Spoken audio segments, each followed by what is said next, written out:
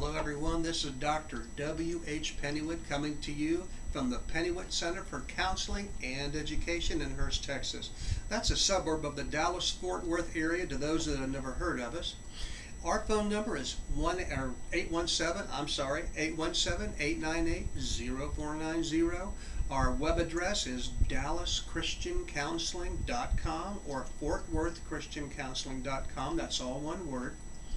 When we talk about marriage counseling, and you think about your marriage, and you think about all the joys that you've had, all the fun times that you've had raising your children, or if you haven't had any yet, all the glorious times that you're going to have raising your family, growing old with your mate. And you know, that is something that over the 29 years that my wife and I have been married, it has been a real joy for us.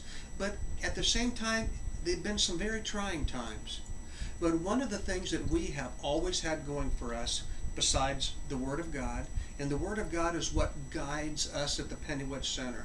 We listen to the Holy Spirit for guidance and instruction whenever we counsel somebody. But have you ever asked yourself the question, 1 Corinthians 13, love is patient, love is kind, and the list goes on and on. How many of us can say, you know, I've done that pretty well in my life? I can honestly say that I haven't. There are times when I've fallen way short of the love is patient, love is kind type of thing.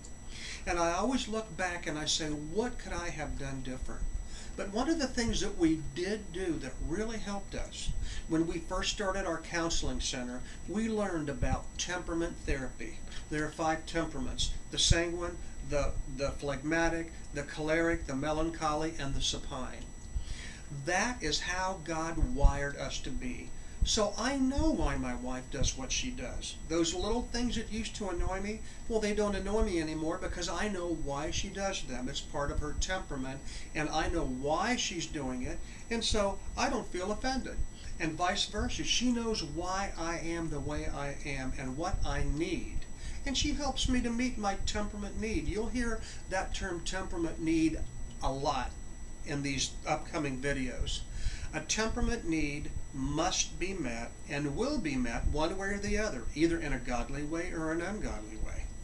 An example would be a sanguine in inclusion who has a strong need to be around people a lot.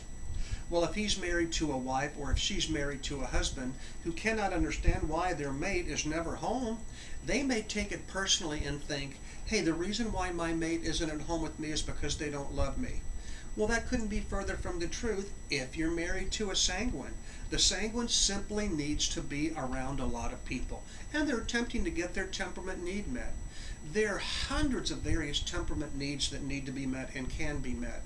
And if you know what your mate is made of, if you know how God wove your mate to be, and maybe some of the things that you will have taken offense at, you'll learn that there is no need to take offense at all. It's just the way your mate is.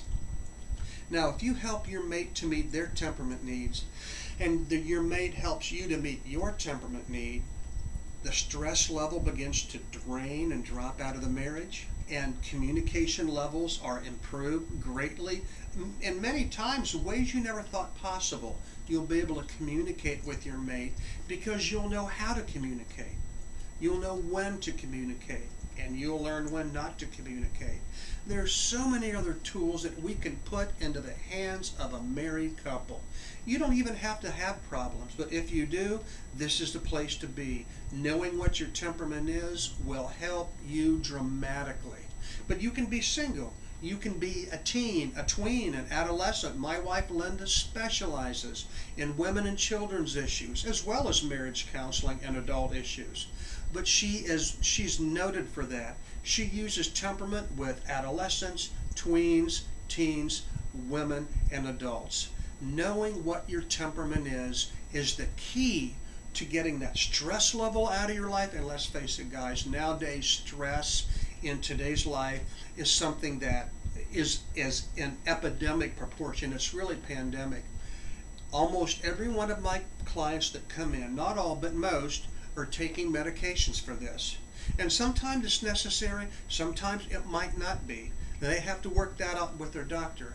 But the tools that we put into the hands of our clients those tools and the Word of God will help them to become the people that they have always desired to be, and that stress level will be all but eliminated. If you want to know how, 817-898-0490, FortWorthChristianCounseling.com, DallasChristianCounseling.com. My wife and myself cannot wait to meet you. We love you, and God bless you.